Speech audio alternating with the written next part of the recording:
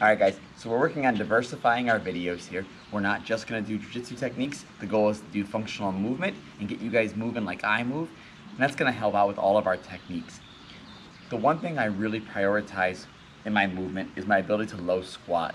Not necessarily a child squat with our heels down, but just being able to get our heels to our butt, right? Being able to close that gap from here to here, and being able to move around in that low squat position is going to be really important to a lot of our jiu-jitsu techniques.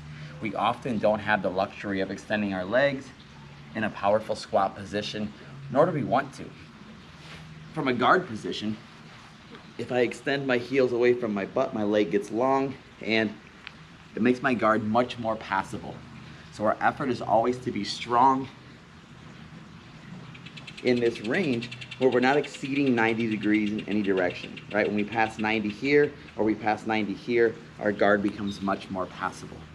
So today we're gonna focus on what we call a stealth walk. And a stealth walk is a relatively challenging technique, but it's one that's very practical and one we can scale up from a very beginner level to a very advanced level. And it looks like this. All right, here we go. The first step is gonna be getting as low as we possibly can.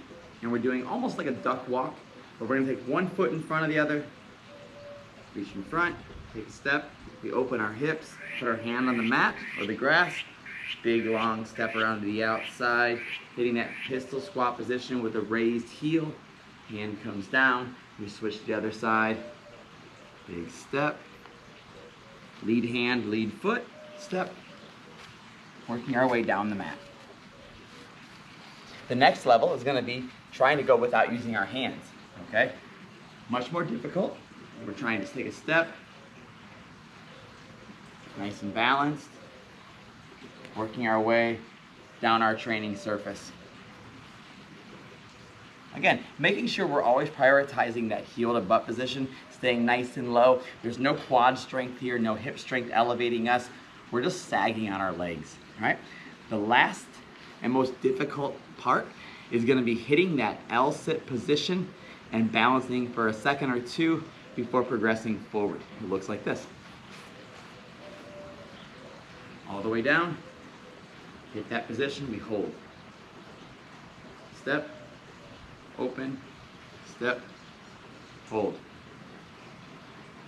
Step, open, step, hold.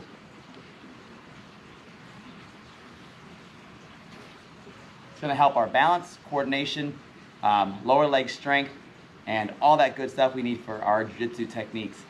Give it a shot. Let me know what you think. Try it.